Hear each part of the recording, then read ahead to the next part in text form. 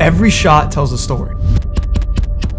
Some shots are to show a location, while other shots make you feel the emotion of a character. The best filmmakers are masters at knowing how to use these shots to tell a story. Today we're going to break down every one of these shots and how they affect your film. This video is brought to you by our friends over at audio.com, but more on that later.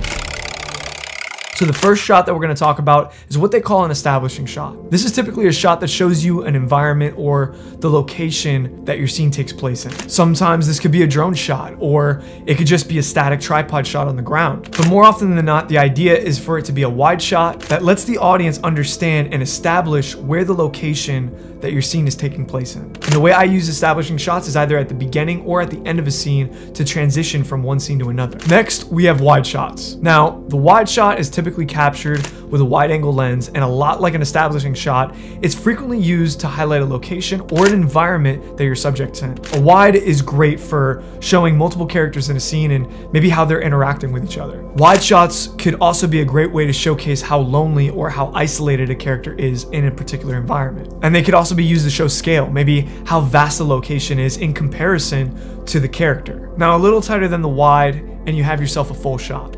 And they call this a full shot because you can see the character's full body in the frame. So the top of the frame might be slightly above the character's head, and then it'll show all the way to the bottom of the character's feet. And a lot like the wide shot, you get a full spectrum of the body language that your character is showing, but you also get a little bit of the environment and showcasing how the character is interacting with their environment. Next, you got probably one of my favorite shot names on this list, and that is the Cowboy Shot. This shot was used a lot in Westerns because you were able to see just below the waist at the holster of the gun. Now, speaking of cowboys, if you need music for your next cowboy western, head over to audio.com and you can get yourself a track like this. Audio has an incredible music library that they are continuously expanding, and right now you can get a lifetime membership with sound effects included using the link below. So if you guys need music for your next project, check them out.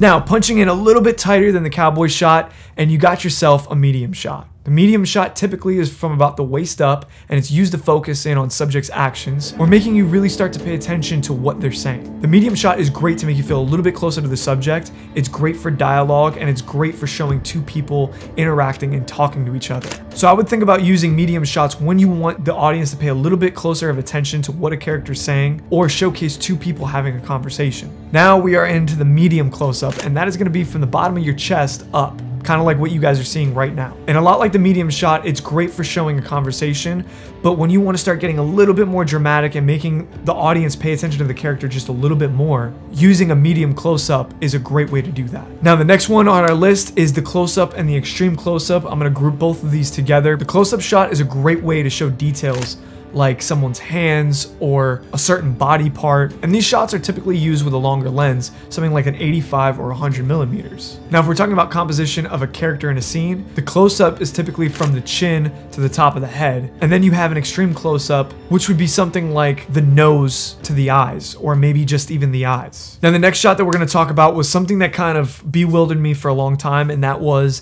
the 2, the 3, and the group shot. I couldn't believe how simple it was, but a 2 shot is just 2 people in a shot, a 3 shot is 3 people in a shot, and a group shot is just a group of people, several people in a shot. I really thought it was more complicated than that, but it turns out it's not. And yeah.